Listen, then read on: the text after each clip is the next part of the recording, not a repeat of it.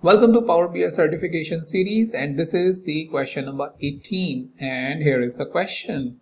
Which of the following statement is true about RLS in Power BI service? A. RLS roles defined in Power BI desktop are automatically applied in Power BI service. B. RLS roles need to be redefined in Power BI service. C.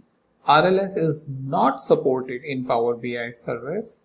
And finally D. RLS roles are only applied to reports and not data sets. So make sure you find out which statement is true from these statements, as it will going to test your skills on the RLS side. So if you want to test or if you want to attempt more questions, then what I have done is created a question bank for you, where you have right now 60 questions, questions related to DAX, Power Query, Power BI service, visualization, so on and so forth. So that way, comprehensively, you can test all of your skills and make sure that you have all the required knowledge before going into the Power BI certification.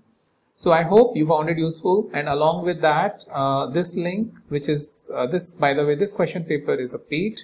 So make sure you pay, and then you are going to pay, and then you are going to get the access of this question bank. All right.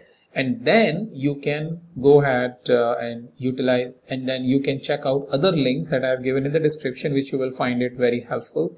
So carefully read the description. I have given a lot of information there, which can be immensely helpful for Power BI developers like you. With that, thank you so much. I'll meet you in the new video with a new topic.